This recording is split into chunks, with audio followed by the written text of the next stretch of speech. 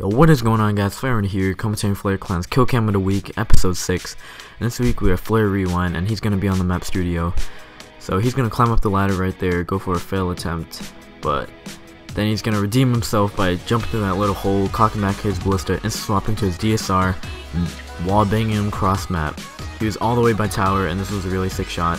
So in the Killcam, you see he knifes instant swap to his ballista, cocks it back, instant swaps back to his GSR, and then wall bangs him cross map on the tower. So congratulations Rewind for getting Killcam of the Week episode 6.